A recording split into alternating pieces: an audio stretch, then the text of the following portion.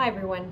Before we start training, I wanted to spend some time showing you how we offer treats to the dogs. Now we know that we'll be training our pups for at least 4 to 5 times a day for 10 minutes per session probably.